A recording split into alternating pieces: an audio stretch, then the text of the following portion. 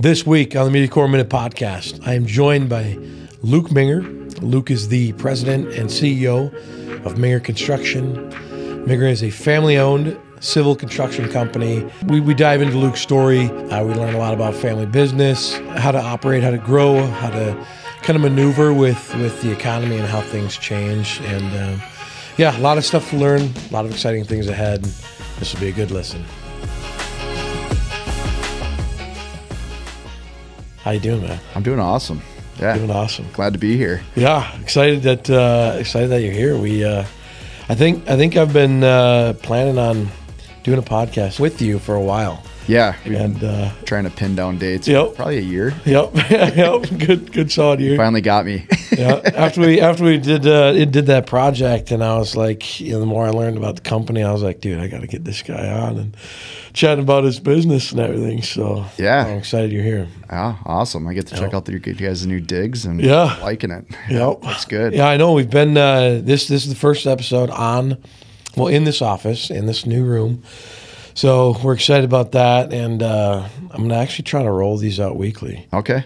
So we were doing it for a while, and then we kind of just got off, and life happened, and business got busy, and it's like this just got pushed to the wayside. But we're going to get back. We're gonna rock and roll. So, but Luke, for listeners that don't know, what is Minger Construction? So Minger Construction is it's a family business. My mom and dad started it in 1984. Our primary focus is sewer and water utility work, excavating, tunneling is kind of a niche that we got into. But our big thing is, if it's a challenging job that everybody's kind of running the opposite direction, we're going to run to it and try to come up with a solution. That's kind of the way we've all been trained. That's the way my dad was. He was a huge out of the box thinker. And that's kind of how our culture is like, hey, let's not run from a problem. Let's go towards it and, tackle it. So that's... Were you kind of always like that as a company, or did it kind of evolve into that? Years ago, we did a lot of private development stuff, pretty, straightforward, nothing too complex, but Dad always would gravitate towards something that would be, a challenge on the project. And, we could figure that out. And I think as we kind of grew over the years and got a little more support, his ideas we're able to, he had some backup. So he's like, all right, let's go for these. Or I think before, he was kind of a couple guys show. And, I think he probably was a little more reserved. He's like, well, there's a little more repercussion. This is all on my shoulders. Or, 100%. He built a team around him. And I think more and more we gravitated towards more challenging projects, especially during the recession, 07, 08. Mm-hmm. We were doing a lot of, site development work, stuff like that. And that market completely tanked. Yeah. So we're like, well, we got to switch it up here. Yeah, we got to think of stuff to do other than just do kind of what we normally do, because people are dying out there as far going under, downsizing huge, and we actually grew during the recession, which was kind of crazy. But it just that think outside the box attitude is what really grew, and we got some good young guys around us at the time that jumped on board, and we're like, hey, let's go for this. At that time, you had to be flexible. Yeah. Just roll with whatever's working and find out what works and make it happen. And that mindset, it's made it what we are today. I mean, if everybody was kind of like, no, we don't know how to do that, and everybody be like, no, I want to stay to what I normally do. Mm-hmm. Who knows if I'd be sitting here with you talking right now, right? Right. So I look back at it, and we did some crazy stuff. I look back, I'm like, whoa, but it worked. So I mean, it's been a fun ride, that's for sure. What was your dad's background when he started this? Farmer. Okay. Yeah, he's a farm kid from Northeast Iowa. Okay. And he actually was on the fence of being a farmer and lived on the family farm. And I think my mom was like, no, I don't think I can live down here. Yep. So, so that he took a job up in the city. He's working for a heavy civil contractor. Started traveling kind of between Minnesota and Colorado. They had a division out there. Oh. So when I was a baby, actually, I lived in Colorado. Okay. And there again, they were going to ship my dad to the complete middle of nowhere in, I think, southwestern Colorado. And he's like, I don't know if I want to do that, raise a family out in the middle of the mountains. So he ended up moving a family back to Minnesota, worked for a couple contractors in the Minnesota metro area. Yep. And lo and behold, his neighbor was a plumber, and he had this tractor backhoe. And he's like, I'm looking for people to dig my house hookups. So he's like, all right. He's like, I'm not quite sure what it, and he actually, the story is he got let go at the place, or they were downsizing where he was working at. And he's like, all right, here's my opportunity. So he went, knocked on his neighbor's door. He's like, I want to buy that tractor backhoe from you. And he had a pickup truck, tractor backhoe, and a funny story is a 10-speed bicycle. So what he would do is he would throw his 10-speed bicycle in the bucket of the tractor backhoe, drive to the next house that he had to do a hookup. All his tools are back in his pickup. Yep. So instead of, efficiency, Pat Minger always pushed efficiency. So he's like, I got to save time. So instead of me walking all the way across this neighborhood, he'd get on his 10-speed bicycle and bike to his pickup truck, throw it in the back, and then right off to the next house. That's awesome. Yeah. So that's kind of how he got into the industry. And then he, kind of started growing Minger Construction.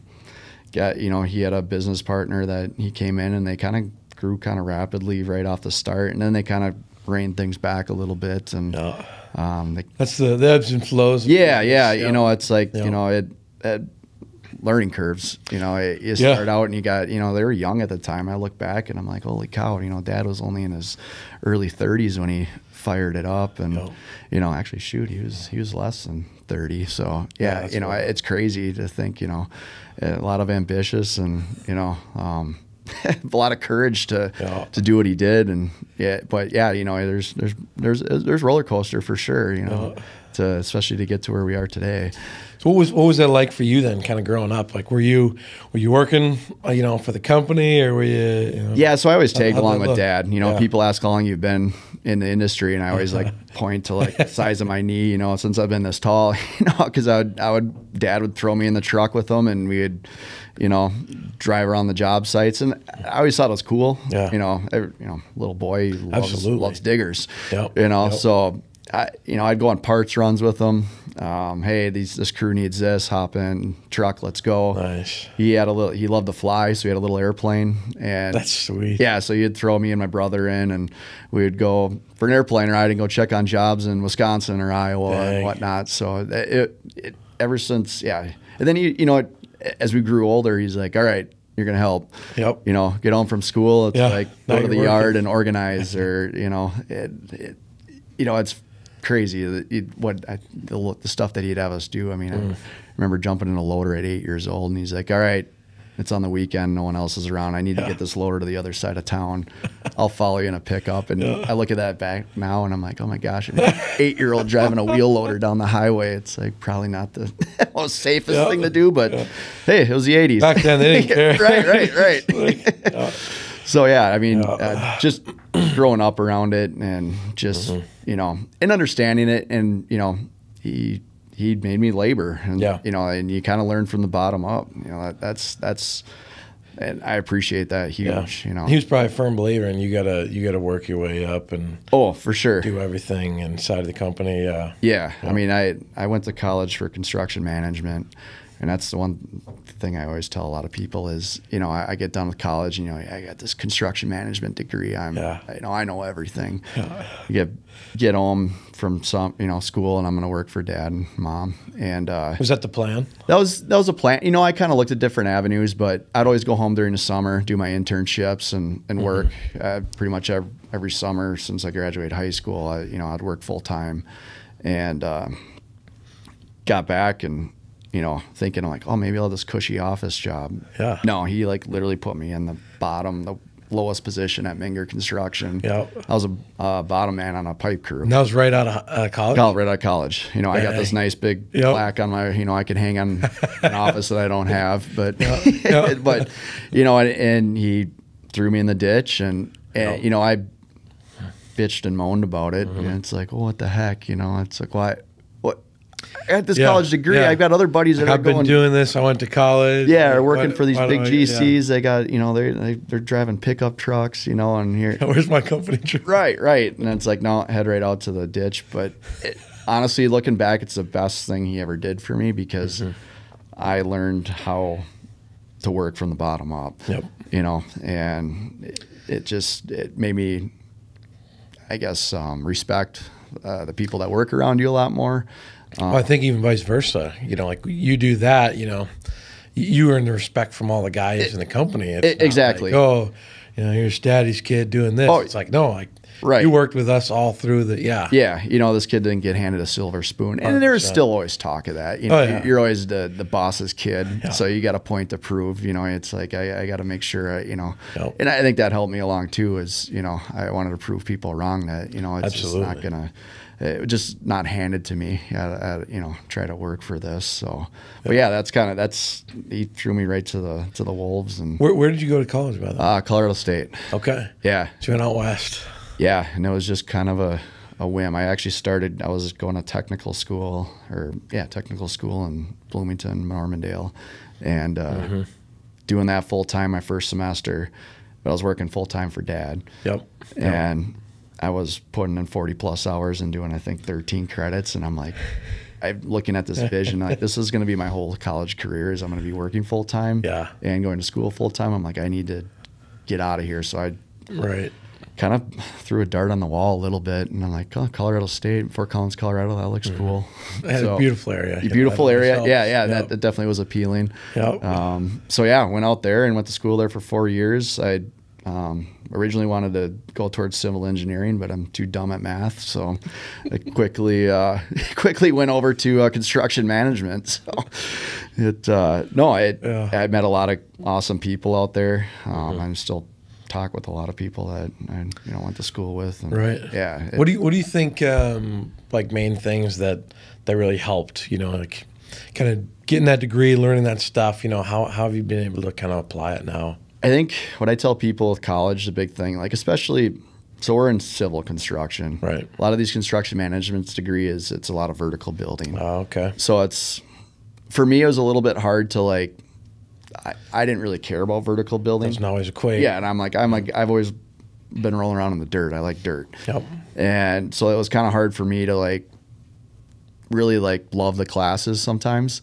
But one thing is that even my dad told me this. He's like, use college it's a way to network and get answers. Yeah. And I think that's the biggest thing that I got out of college is how to get answers and how to talk to people and figure out how to use your resources. I think that's my biggest getaway that I got out of college. You learn math and you learn, contracts and all that type of stuff and construction management, survey and all that. So, there's things you take out, but my biggest thing is just how to network, work with people as a team and get answers. I think that's my biggest opinion of what college really is. There's a lot of soft skills that you get from going to college and exactly. And there's no class for, right. team building. Or maybe there is now, but at my time there wasn't. It's like, here's a project, here's your group of people, and you're kind of learning life lessons that you don't even really know you're learning until you look back after the fact. You're like, oh yeah, okay, yeah, that worked out pretty well. Right. Yeah. Yeah. So looking back now, you can really see, how it's affected, everything, and college isn't for everybody. You hear a lot of that now. It's like. And I agree, if you're really undecided, you can work in the trades and make a really good living. That's what a lot of our ancestors and relatives did. College wasn't a big push thing until, It's really becoming flipped. There's a stigma for a while, that you can't, don't go to the trades, get a degree, go find this professional job and do this and that. And then it's now it's getting flipped to where you can do that, but for sure you can come on board right here. We can train you. We can pay you. You don't have to have all this debt and this time spent doing that. So by the time your peers are getting out of college, you have more money in your pocket, trained, and you have a full-time job now and a career that you can exactly easily make six figures in, and move up from there. Without a doubt. There's people in our industry that, there's a lot of people that started as a, sweeping the shop floor, and now they're the CEO of a company. It doesn't always need a college degree on that. And that's like you were saying. I mean, when I was a kid, in the kind of the 90s and early 2000s stigma is like, if you don't go to college, you're kind of a failure. Yeah. Nobody's like, nobody wants to be a ditch digger. And it's like, everybody kind of had that mentality, and that's not always the case. You can be very successful in life if you put your mind to it and, figure. I didn't really know what I was going to do, so I did like a semester of personal training at the local college, and I stopped immediately. I'm like, I'm not going to do this forever. Yeah. But it was one of those things, like, when you don't know, you don't know. But if your parents are pushing you to college, it's like, make a decision. Like, you got to go. You right. Do something. Exactly. It's like, you don't want to be that guy living on mom and dad's couch, and and doing the blue collar job, and that's just that everybody is like, oh, that guy is doing what, and it's like, you look back and like, that's just fine. That person's making a heck of a lot of money, and they're doing just fine in life. Yeah. Well, now the more people I talk to that own companies as well, as they're like, when I'm looking at resume, I'm looking at experience now versus just a degree. You know, like this guy has, experience and all these skills that he's learned over the years doing this thing. That's more valuable to me now than somebody that just walked out with a degree that, Oh, without a doubt. They're very green. So like, now even that's coming into play with things. And you even talk to, like, we'll do internships at Minger Construction, and you'll get guys and they'll come in and they're like, I learned more this summer than, I learned it all, the last 2 semesters or last semester in college. And it's like, that's because it's real world stuff, and then you got to think on the fly, and there's no textbook for it. You learn quick. Oh yeah, you have to. If you're doing it day in and day out, you're learning quick. Exactly. Exactly. No, I like that. Yeah. So diving back into, the company, you're out of college, you're starting from the bottom, what does that progression look like to, take it on more and more? When does even, like, did you and your dad talk about ownership at, different points, or what does that look like? Not really. I mean, I think that was always kind of a long-term vision. I kind of both on the same page. Right. Especially since I got more into it, I, was enjoying it. This is what I want to do in life. That kind of became a goal. We were a great team, worked together. So it, I like you said, I started from the bottom as a laborer, then I kind of transitioned to an operator, and then he kind of threw me to the wolves again. It's like, hey, we need another crew. I want you to run the crew in the field. So, I did that for, I think it was a couple summers. And then how I kind of progressed in the office and project management is during the winters, we'd be slow. So he's like, well, I need help bidding jobs. So here's a plan set, do a takeoff, figure out, throw me all the numbers of what you think this is, then he would final the bid. Eventually, taught me how to bid. Here's our Excel spreadsheet, figure out how to bid the job. And, he'd look over it and be like, all right, let's run with it. And then, that definitely progressed to, running jobs and, from winter time. And then I a couple summers in, it was like, all right, he's like, I need help managing these jobs. We're kind of growing a little bit here, and, I can't manage everything on my own. So that kind of helped me get the office side of it. So there again, I kind of started from the bottom down in the office. And that's the way you kind of have to start, and that way you learn and, figure out how to deal with people and, it comes back to that work experience too. If you do everything, you understand how it works. Right. You have expectations for certain people, like now. Exactly. Especially if, with us doing a lot of pipe work, you've been down in that ditch, how the pipe goes together, what parts you need, and that can transition to the office. And, when you're bidding a job and you're like, it's not always going to spell out exactly what you need or how you got to build it in your head when you're bidding a project. So having that experience definitely helped. You have a clue. Whereas if you just go straight in the office and you've never seen it or been around it, it makes it hard for you to grasp the reality of it. So that was huge. And just that idea of like you don't want to have people doing stuff that you wouldn't, do yourself or have done. It's like 100% mentality too. Yeah, because it's like you don't get it. It's like I've done it, man. And if I don't want to put myself in that's one thing when you look at work. It's like if I don't want to do it or put myself in that position, I have a really hard time putting a number on that, or putting a bid on that. Because if I have a tough time doing that, not wanting to do it myself, why am I going to ask my crew to do something that I don't even want to do? No. So, and it's something where, if I'm even on the fence, we'll have a conversation with the foreman or, some of the people on our staff and be like, hey, what do you think of this? And if they're telling me, heck no, right, we'll pull the pin. It's like you got to have people that anybody can write a number down and go get work, but you got to build it. Yep. that's the hardest part is that challenge. Once you got the project is actually going. Now you got to figure it out. Yeah, exactly. Get it done. Yeah, that's always astonished me. Just like in your guys' industry, you get large scale, long term projects. It's like you have no idea like what you're really getting into. You've done stuff in the past and you obviously have the experience, but it's got to be always things that you don't change. And it's like, how can you plan for all of the, I didn't know that was going to happen. And fortunately, we see it more and more. As weather's huge, and that's been from the beginning of time with construction. You can't. Mother Nature's going to win every day. Yep. So you got to adapt to that. And there's ways around it. Sometimes you don't push it. Sometimes you do push it.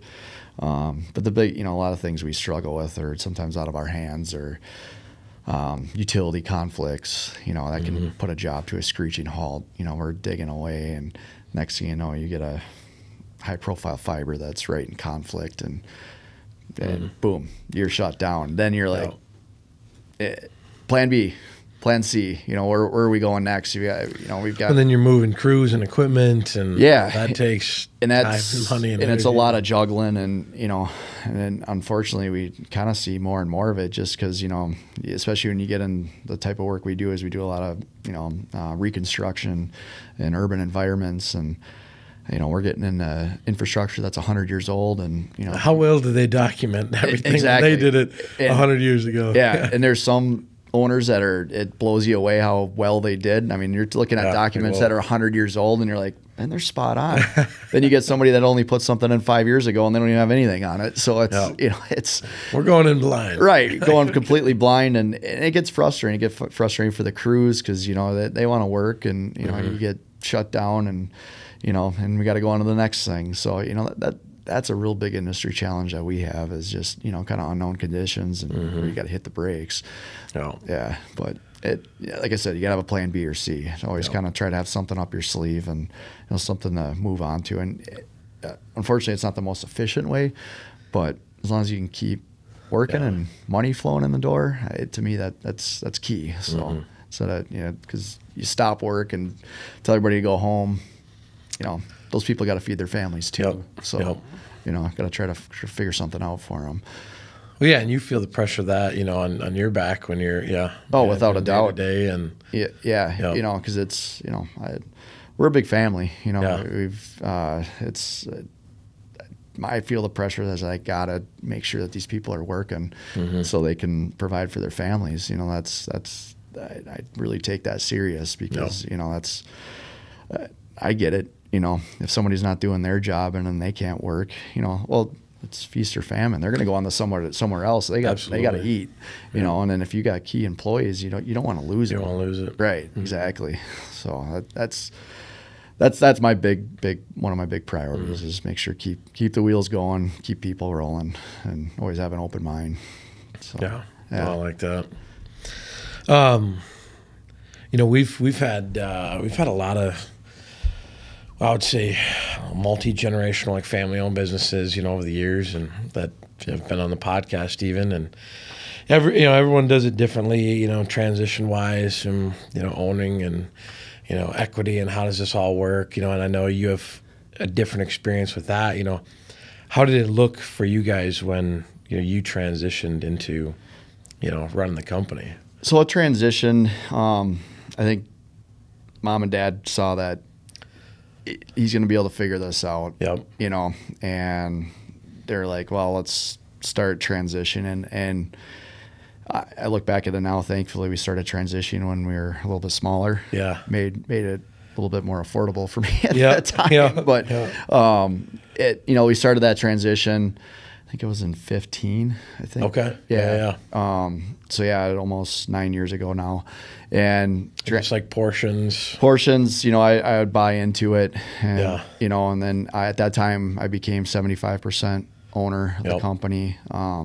Dad was 25%. Still, Was he doing much hands-on yeah, day? And, yeah. Dad was pretty much hands-on till he passed away. I mean, he was, involved. He was the type of guy that wasn't going to retire. Right. He enjoyed it way too much. Most guys, when they start it, they're just attached. Yeah. Yeah. And it was something where he wasn't putting submittals and RFIs together. Yeah. He was out there problem solving, and that's what he loved. I mean, he'd be driving around the job sites, just checking in, just seeing if people need help. Yeah. Boost morale, checking with the team. Right.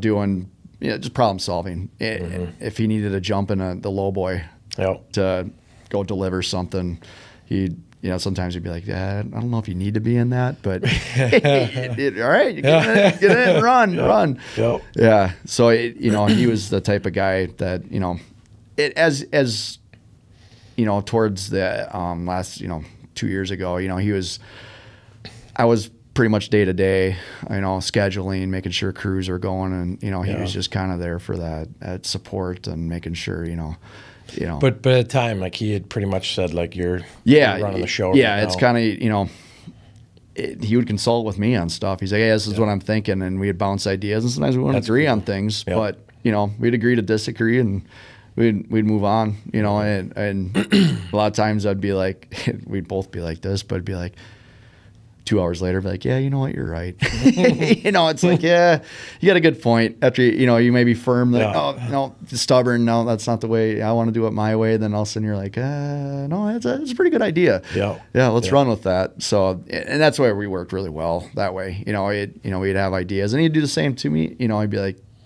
yeah, that is a good idea. Let's run with that. So, I feel like we both had open minds and stuff like that. But as far as the transition goes, I just slowly took more and more over the operations and the day to day. And was there ever like this is like a day where you're kind of like technically like no, it was flowed into that? Yeah, and that's just it was very informal. Yeah, no, it's just kind of like. He just kind of let me fly, and then it's like I think he was kind of sitting there in the background. If Luke was starting to sink bad, he's gonna come right in, and and fortunately I didn't sink. So it's but having his support there and being able to bounce ideas, that I think that was my biggest. That's the reason I succeeded in being able to move forward. Is you had that resource there, and it's like, well, what do you think, type of a deal. So, right. Yeah, I think that that was huge. So how'd sport come with just like leadership in the company and the whole team? I mean, when you're as we've grown, we've kind of redeveloped our leadership program. Back in the day, we had one general soup. Now we have 5, and we kind of split it up, and we tier it down, and we have foremen and stuff like that. So my big thing is you can't do it all. Right. So try to develop people to help take that weight off your shoulders. And my word of advice to our leaders within our company is train your replacement. And some people look at me like, what are you talking about? It's like, well, if you want that day off, you want to go to the cabin with your family, you got someone that can do that. You get somebody to take that with you, and you're not sitting there at the cabin with your family. You're supposed to be enjoying family time, and you're answering phone calls all day long, and you're technically not even on vacation. You're still at work. So that's what I mean when I say that to people. It's not like you don't want that guy to take your job, but it makes your life a lot easier that you got a lead person that can support you when you're gone. And well, and technically, that person can't keep progressing if they're not finding the person to replace what they're doing to be doing more or something else. Exactly, and a good leader will let that person step up if another position opens within the company, or if unfortunately if we don't have that position and there's another company that does, let that person grow. But our big thing is try to train within and promote those people. That's always a primary goal. If we're hiring somebody, the first thing we do is kind of like see if we can get somebody within the company, because they understand our culture, they understand our values. So that's always your number one choice, and sometimes it's not an option. But that's the big thing, is just like, don't try to do everything on your own. Lean on. I mean, if you got a good support staff, which we're very fortunate, we got great people. It makes my life a heck of a lot easier. It's like you can lean on these guys, and a lot of times they're a lot smarter than me on a lot of things. Well, yeah, you're surrounding yourself with experts in what they do. Right. That's that support system. I mean, I've heard this and read this from always try to hire somebody that's smarter than you.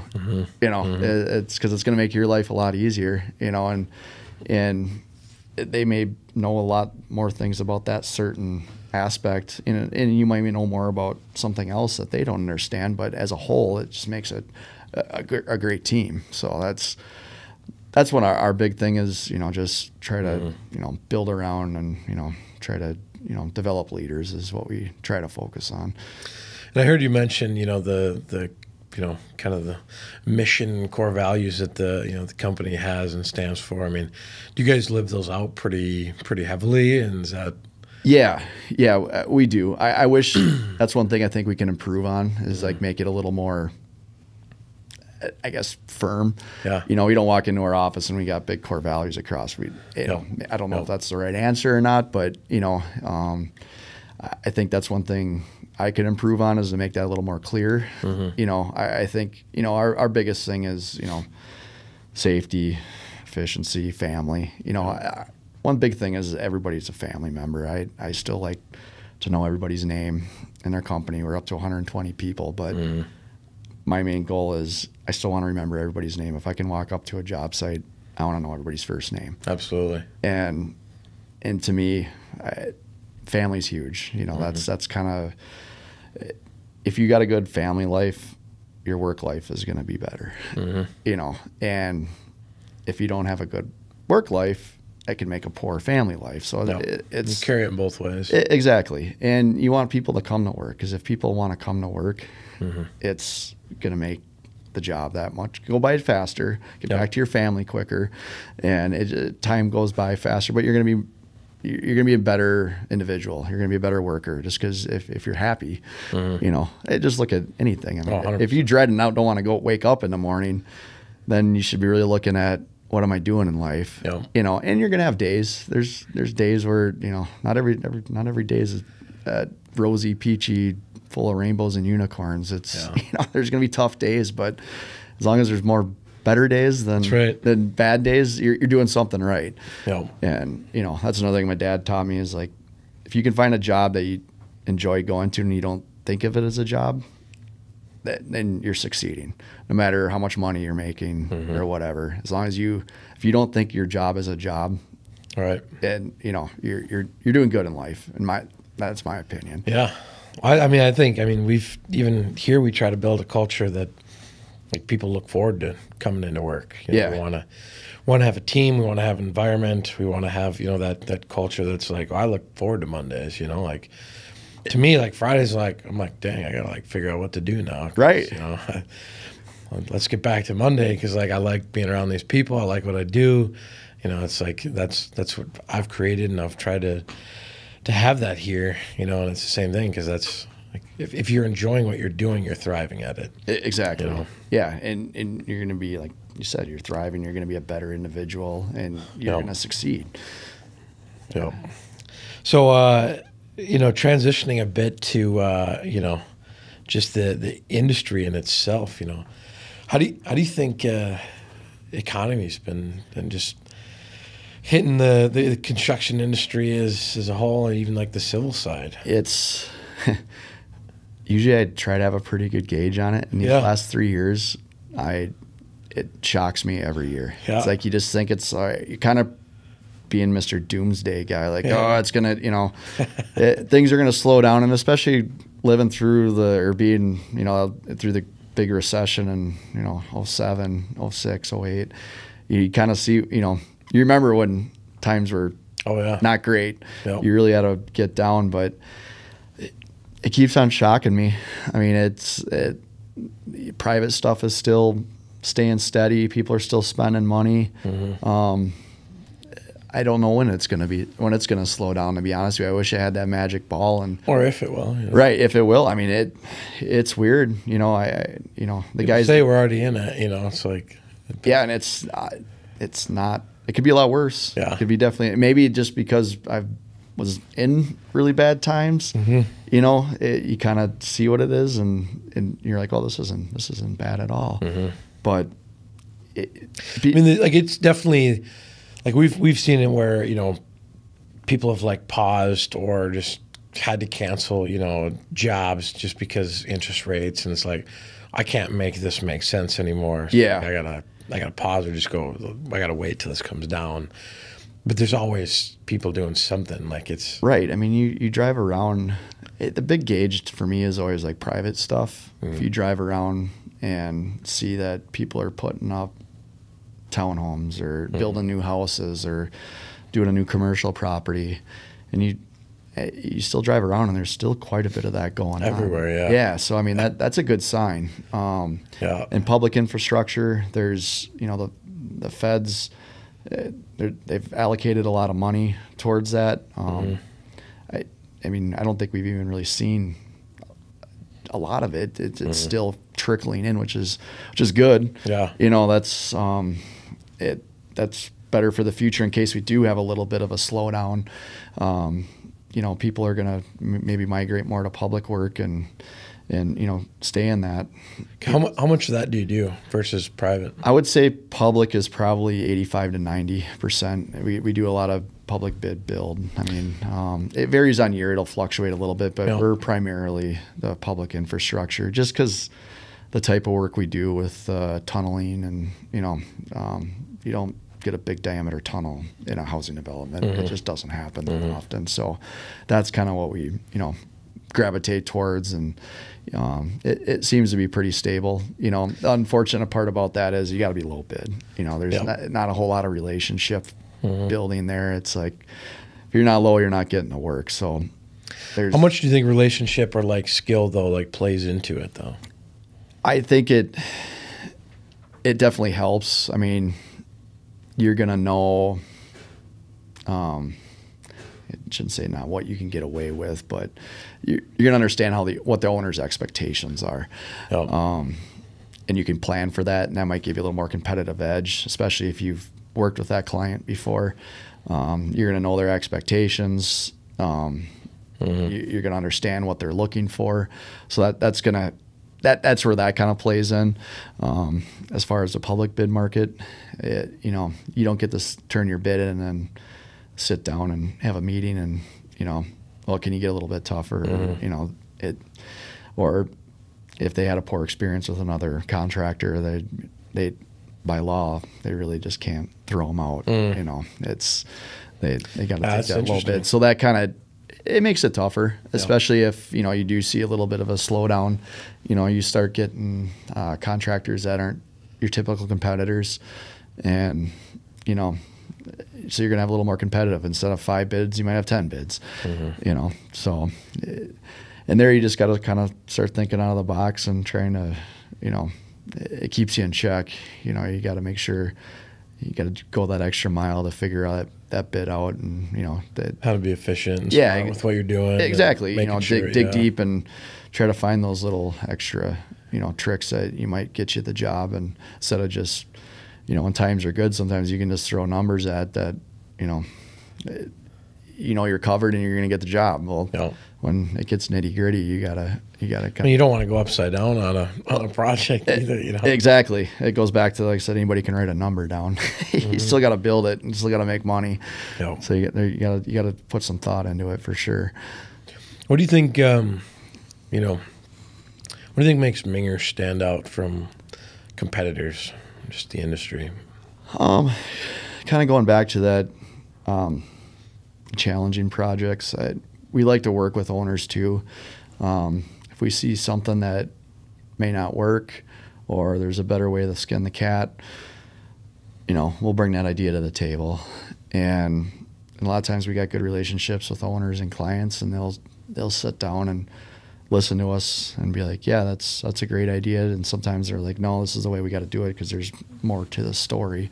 That's the way we got to build it. But usually they're really open to, we can bring those ideas to the table. Right. That kind of goes back to that thinking out of the box and trying to, shave time on schedule.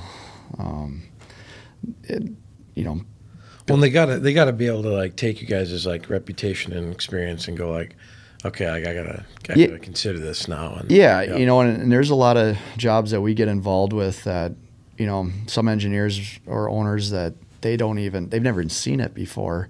But, we've done some weird stuff over, say, in Milwaukee or down in Iowa, and it might be some suburb of the Twin Cities, and they're like, they've never even heard of that process. But it's a great way to, do a different layout on a utility design or instead of open cut and basically burden all these people in this neighborhood that everybody's living in, needs to go to work and school every day, we could do it trenchless. Right. And we can do it for the same price of the open cut because we can say, we don't have to do all the restoration and we don't have as big of an impact. So having that option, I think, makes us, we got different ways that we can provide, ways to install utilities and stuff like that. I think that's huge. We give you a couple, or if we get caught in, like we were talking about, utility hits or not hits, but a conflict. There's ways that we can look at it and be like, hey, if we redesign this alignment, go over here, and we might have to use a different method of installation, but we can do that in-house and not bring a subcontractor in. Right. That helps us. That helps us keep the project moving. And, we don't have to hit the brakes and, basically throw up our arms and say, your problem, not ours. Right. And that's what the attitude is that we always try to push, is like, no, it's all of our problem. When you guys have had projects that, other people just didn't want to try to even take on, and just like, hey, this is hard or difficult or interesting or more than what we want to try to, do. And, I think you've mentioned that too, just that we're not afraid to get dirty, but also figure it out. Right. And that's, we've got a lot of great minds that we all work together that work at Minger Construction that, it's, we'll sit down in a conference room and be like, all right, this is what we got. Let's throw some ideas together. And all of a sudden you're sitting there talking, like, somebody will bring something up and like, that's a great idea. Why didn't I think of that? But yeah, let's present that to them, and we can sit and brainstorm. And we meet every week on Mondays, and we bring all the superintendents and project managers together. And it's basically just a collaborative on going over the company schedule, what everybody's doing, trying to be transparent. But do you lead those? Yeah. Nice. Yep. Basically, we go review a schedule agenda, and it's a way to, if somebody's struggling on another project, and you could have a superintendent in Iowa and you got a superintendent in northern Minnesota, and they're like, all of a sudden we're talking about our conflict, and they'll be like, have you tried this? Or talk to this person. They're like, oh, that's brilliant. Absolutely. And because you get into struggles or a challenge, and you start getting kind of that tunnel vision. And that's why these meetings are really important to us, is we get everybody collaborating and, try to help each other. Leveraging years and years of experience and different, exactly avenues that all, everyone coming together it's way more powerful. Yeah. And you can, leverage that. Yeah. And nothing's a secret. Everybody knows what everybody's doing. It's not like, oh, yeah, I don't know what they're doing. It's not a big secret. It's try to be transparent, because if anything, somebody can help out with a idea that, they might not have thought of. And, and that's a big thing. Sometimes people they don't want to hurt their pride. Yeah. Oh, yeah. And I don't want to ask for help. Right. Yeah. And then these meetings, we got to put pride aside. Yep. We got to come up with solutions and, try to keep moving forward and, you know, in a positive direction, not a negative direction. Yeah. Yeah. And we're all on the same team doing it. Exactly. You know, we have different divisions within Minger Construction, but, you know, I could tell people it's the same name on the side of the excavator. You know, it's like it doesn't, we all got to work together. Right. Yeah. Because that's one of the big things why we started getting into different avenues as we grew, is because that was my biggest pet peeve, is you'd be working for a contractor or whatever, and there'd be like this rivalry, you know, those dang pipe guys, those dang dirt guys, you know, and they don't, you know, it's like they're almost trying to sabotage each other, and I hated that. Yeah. You know, and it's like, that's why we kind of started doing some things in-house, and, you know, it's working together, you know, and sometimes we even get that within, but you got to squash it fast. We're like, all right, time out. You know, we're all on the same team here. Got to work together, because if we start going against each other, we're just going to go backwards. Yeah. What has been a project that stood out to you that's been more difficult? One of the harder ones. More difficult, I would say. One thing that really sticks out that kind of got us into the trenchless world is we went out to Utah in 2010, and we did 78 jackings or tunnels. Okay. And we hadn't even done 78 tunnels in our existence until then, before that. And we kind of went out there. And these are all different tunnels? All different tunnels. Okay. It was in Provo, Utah. We worked for Ames Construction. And there was 78 different crossings. We had to go underneath I-15, all different sizes and ranges. And we threw a number, put together a number, you know, and it was how do you do that? It was a giant risk. I mean, I look back at it now and I'm like, oh my gosh, we were crazy. Yeah. You know, and I think a lot of people in the industry thought we were crazy. And if somebody did it now, I'd probably think they were crazy too. You know, but looking back, I mean, that really got our foot in the door in the trenchless industry. And was it a challenging job? Yes, because we were learning a lot on the way.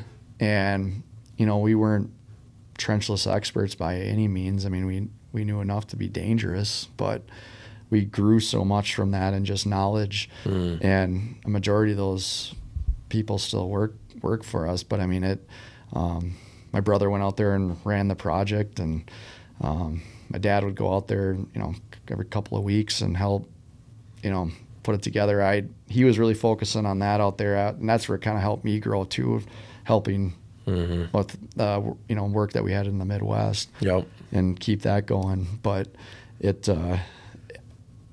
his job was a huge success, but it was just, you know, the challenges and just learning things. I think that, you know, that really put us on the map and really grew from that. I was going to say, because like I don't know, it doesn't seem like I mean, obviously there's the U.S. as a whole is, you know, well, there's a lot of companies, but still, like, in your world, I mean, a lot of people know what's going on, who's who, what people do. So, I mean, you complete a job like that, I'm sure that people knew about it. Yeah. You know? I mean, who are these crazy guys from Minnesota that, you know, were an open cut contractor 5 years ago, and now they're going out doing a monster trenchless project.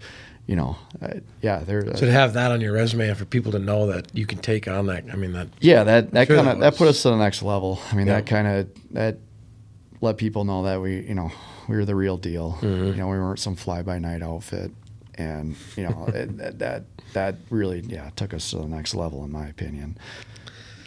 I mean, what do you think? What do you think will take Minger to the next level? I think. And do you want that?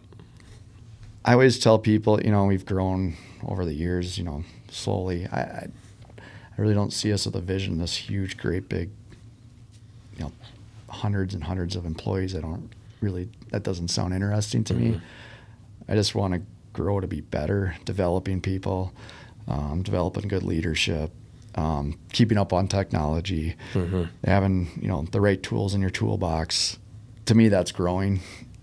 In a way, it necessarily isn't always volume or people, but if you can grow, people find that out quick. That it's and some people like chasing that. But you know, we're doing just fine right now, and we're still growing, a little bit. And Well, I mean, if you focus on that, you're going to grow inherently. I mean, yeah. Yeah. Yep. And, you know, you get people that want to come work for you. And when you have people knocking on your door that say they want to come work for Minger Construction, and you look at their resume and it's out of this world, and they have a whole crew with them, it's really hard to say no. Yep. You know, as long as the work is there, and, you know, and they have the same mindset as you do, you know, it's easy, you know, you can be successful. So, and that's where we have grown in the last, you know, 10 years is, you know, we've had some really good opportunities, and it's hard to say no to. Yeah. But, you know, we're at a really good spot right now. You know, it's manageable, and, you know, we're in we got good people, and that big dream of being a big monster construction company just isn't that appealing to me. Did you ever have that, or not really? Yeah. No, I mean it's just always that kind of that smaller. Like I said, it kind of goes back to family. You know, I don't want people to feel like a number. Oh yeah. You know, Yep. I'd rather people feel like they're, you know, they know who everybody is. You know, and you know they can recognize people. They know people's first name, but people can still come to me with a problem. Yeah. You know, I don't want to be some mythical creature in an office that, you know, no one wants to come and talk to. That drives me nuts. You know, it's like I don't mind when people come and talk to me about problems. You know, to me that kind of goes back to that we're in this together. So Absolutely. yeah. So what does motivate you? To do good work, to be, you know, be a leader in the industry. You know, that you know, I want to be the best. You know, that's what motivates. Make sure we are making clients happy. It really bums me out if I hear somebody isn't happy with something we did or something like that. You know, we try to fix that. You know, if that, you know, it doesn't happen very often, but when it does, you know, we want to nip that in the butt right away, because that's not what we're about. Right. You know, so that motivates me, is just to keep being an industry leader. You know, just, you know, make sure people want to work with Minger Construction.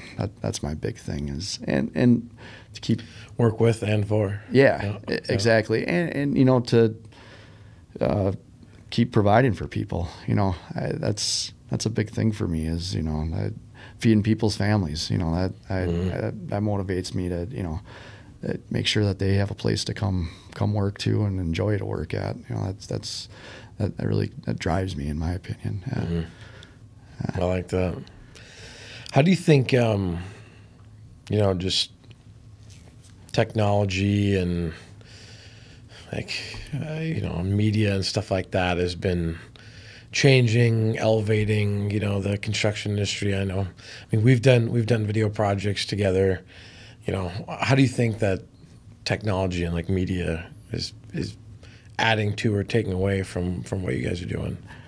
That's a great point, adding and taking away, because I think there's both. Adding, you know, you can use it to your resource. I think you really got to keep up with the times. You know, don't be that person or that company that doesn't want to try new things, you know, or have that mentality. If it's not broken, don't fix it. You know, because eventually it will be broken. You know, you don't need to jump head first into it, but as long as you kind of keep developing and, you know, progressing towards technology, that to me, that's, in my opinion, that's a good way to go. Yep. But sometimes the technology can be super overwhelming.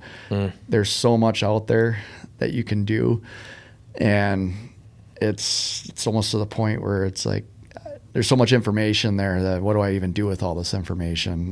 Like tracking and, you know, real time, how much dirt you're moving at the same time, how much compaction, you know, it's like all this information is getting thrown at you, and it's like, what do you even do with all that information? Right. So there you almost need another person to organize that information. And then what do you do with all that information once it's organized? Are you even really going to use it? Type of a deal. So that's where sometimes it gets overwhelming, and it's like, all right, hold on, you know. Well, yeah, and you like, what's our focus? You know, like we're getting all these, you know, things, but is it distracting us from like correct what makes us us, kind of thing? And sometimes I feel like you got to watch with technology or information that it takes the personal aspect out of it. You rely so much on a computer or everything providing you all this information, where sometimes you got to sit back and look at the information and be like, the computer may not throw a red flag at you, or, you know, the information, the real, you know, you look at it and be like, oh my gosh, you know, this, why are we only moving this X amount of dirt? You know, just sometimes it just becomes too fluid, and it kind of takes that human touch out of it, and it almost makes us dumber. You know, it just makes us, it makes it too, you think anymore. Right. You rely on a computer and all that. And, you know, sometimes it doesn't make you think outside the box, or it just becomes, you almost become complacent with that computer. And it's a little scary because that's the way, you got AI and all that stuff. I mean, it's coming on hot and heavy, and you just still try to, in my opinion, just try to keep that personal touch and make sure people are still learning, you know, and not relying completely solely on computers. But at the same time, it's really hard not to, because it does make your life a lot easier. Right. So you got to find that balance. But yeah, when you said it could go backwards, that's kind of my thought on going backwards. But you know, like the videos and stuff, I think that's a great avenue of, like, you and I were talking beforehand, is, you know, we do a lot of public bids, so marketing's not, it's not really necessary. We got to put turn a hard bid in, and, you know, if we get the work, great. If not, we go on to the next one. But just to let people know what you're doing and get people interested in what you're doing, I think is huge. And it helps if you go into a different marketplace and nobody knows who Minger Construction is. Well, go to our website, watch this video, and looks like these guys know what they're doing. So I mean, that aspect helps of it. But just what about the internal morale side, like the employee side? It helps. When you guys did our first video, people were super excited. There's like, that is awesome. We hear that a lot. Just like, I mean, people put a ton of blood, sweat, and tears into their job, and they're like, they have pride in their work. Yeah. You know, and they're proud that they're a part of this thing. So to be able to, like, have these videos that they're in, or that the company, you know, that they work for has, I mean, to be able to share with friends and family and, you know, stuff like that, like, people get excited. Boy, exactly. And, yeah, I mean, they could share it and be like, hey, you know, with your neighbor, and what do you do? And it's like, here, watch this YouTube video. Check this one. This is what. That's pretty cool. Yeah, you know. So it definitely, it boosts morale, and it lets you show off a little bit too. You know, and I think that in the construction industry, we don't get to do that very often, and it's pretty cool with these videos that are out there now on social media and whatnot. It lets you show off a little bit. You know, we do some pretty cool stuff. You know, especially on the civil side, like, most of your stuff at the end is covered up, and it's like, nobody knows, or you drive by at 50 miles an hour, and it's like, oh, there's an excavator swinging, but nobody knows what they're doing. And here they could be putting in, you know, a large sewer that, you know, drains your whole city, you know, and people have no idea what that's all about. And so that's what's kind of neat, you know. And like I said, as an industry as a whole, we do a lot of cool stuff, and to get people interested in it, and that gets that younger generation to, you know, want to get into our industry. That's coming back. Like, they're getting really excited about just, more and more young people are like, one, they see it as a viable option now, but two, it's just like, you know, we're making the industry like cool. Like, this is like, oh, dude, this stuff is sick. Yeah. Oh, exactly. You know, I get to do this and go here and work on this and operate this equipment, and, you know, that's cool for people. Oh yeah, for sure, without a doubt. You know, and your project in Iowa, that was sick. Yeah, that was that was awesome. That was when we went to the pre-bid, I was looking at it, I'm like, this is something we got to get this one. We got to put our heads together and put a good number at this one. Make this happen. It was definitely, not a lot of people say you can tunnel into Carver Hawkeye Arena and break out, and everything was a huge success, and it was a fun one. And you guys made it look really cool. No, I'm excited to see too, like, how it turns out.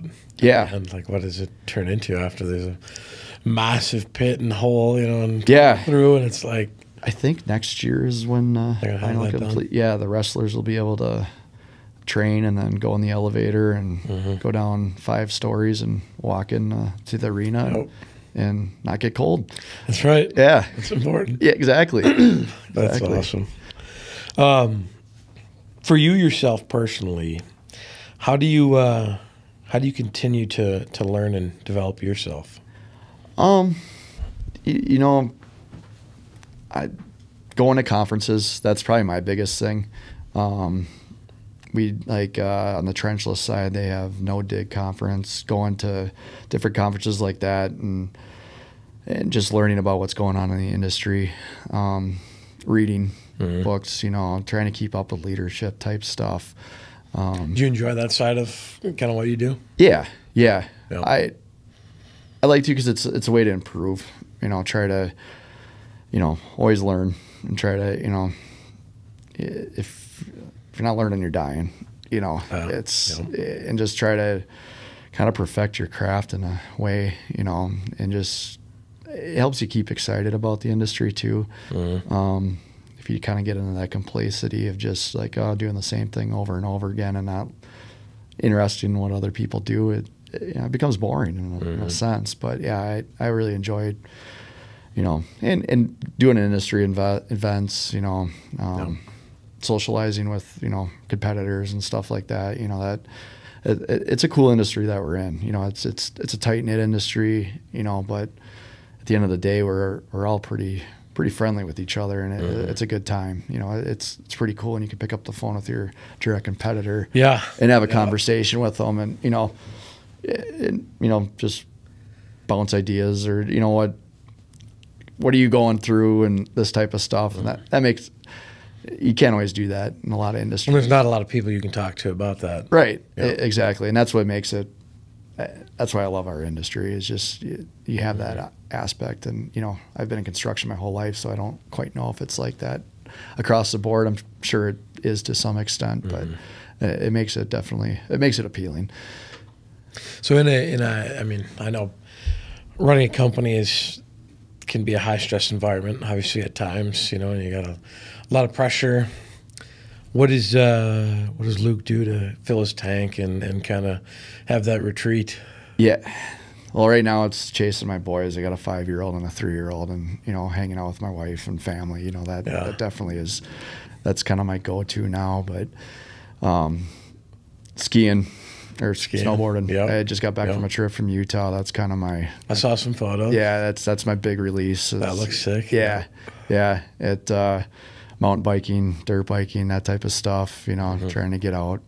And I don't do a whole lot of hunting and fishing, but, you know, motorsports and that type of stuff I really gravitate towards. And, yeah, that's kind of my big release. Yeah.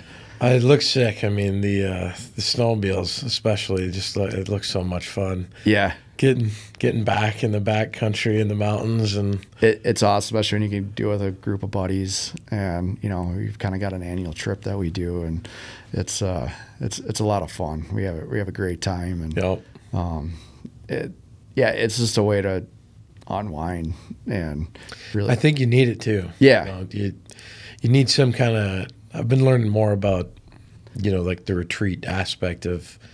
It's like, what is a retreat? You know, like who takes time? Like I gotta go. I got stuff to do. But that element of like retreat and just like the day to day can give you that refresh. Yes. You know, to get back on track, to be reignited, to, you know, have clarity in what you're trying to do and, you know, what's next for the company, especially for, you know, you too, like ramping up into, you know, we do this now and we ramp back up into a really busy season. And like, I got to get dialed in for that. You know? Yep, exactly. And it kind of helps you just relax. Like you know, this is our slow time right now. And it's a little bit refreshing. It lets you reset, kind of go over your goals, what you want to do, and goes through your list and, you know, tighten up some loose ends that you got out there, and, you know, how you can improve and stuff like that. But, you know, going on a trip or something like that, it definitely helps. And, you know, and I struggle with disconnecting even when you're on that trip. Oh, it's hard. Yeah. Really hard. I do struggle with it. I'm trying to get better at it.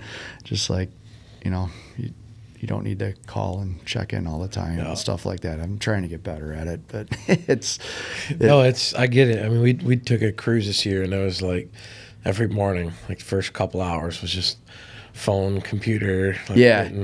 But at the same time, though, it doesn't make. I always kind of devote a little bit, go through emails and stuff like that. I feel like as if you could, in my opinion, if you completely check that out and then you go back, like it's almost more stressful to get back to work. Yeah. And when you know that it's at least taken care of. Right. At least you kind of forget about it. Right. Or at least you can make a list and kind of, Yeah. at least you kind of know what you're into instead of like you've got 5 days of emails that you're like, oh my gosh.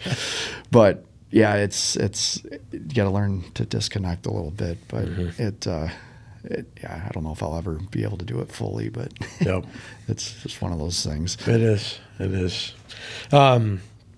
As we kind of wrap things up, we have a lot of listeners that own companies at different levels and aspiring entrepreneurs and leaders in companies, stuff like that. I mean, what advice would you give, that entrepreneur, that business owner, that person that is just trying to be better, do better, and be humble.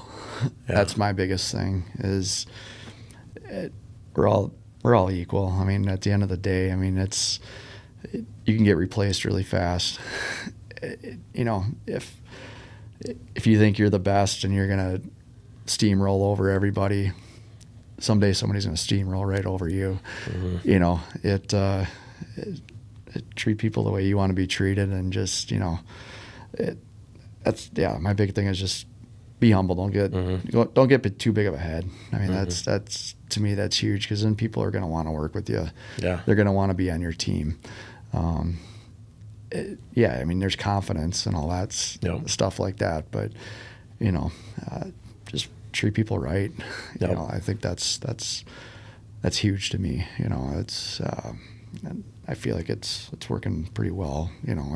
We don't have a lot of turnover at Minger Construction because we like going back. Would I do that job? Because if I wouldn't, I have a tough time telling my crew to do that job. So like I said, just humble's huge. We see that. I mean, I'd say successful people, and they kind of figure it out. They have like that humble confidence. Like they're not trying to necessarily prove something. It's like they know what they know, and they're comfortable in that, and they've figured it out to an extent, and So yeah. And it'll help you build a good team around you. I don't know a lot of people that like to be around big mouth, arrogant people. Some people gravitate towards that. Not me, but it's one of those things where you typically gonna want to work around people that you like to be around. 100%. And not saying that everybody wants to be around me all the time, but just don't be a jerk. Life's short. So that's my biggest thing. I like it. Yeah. Well, sweet, Luke. Yeah, I want to thank you again. This has been a great opportunity. I've definitely learned a lot. And, I really appreciate you coming on. No, I appreciate you bringing me down here and getting a tour of the place and all the stuff that you guys done for us over the last couple of years. It's been awesome. Looking forward to more. Yeah, looking forward to the future. Yeah, awesome. And as always, guys, thank you so much for listening. We definitely appreciate you guys listening and tuning in today. I hope that you learned something. You grabbed a nugget that you can apply in your business and your journey. We're excited for the future to keep having more and more guests on, talking about all kinds of different topics related to business, entrepreneurship, leadership, sales, marketing, anything like that. So, if you like this, please continue to share it out with friends. And we're just excited to keep rolling. We'll see you guys on the next one.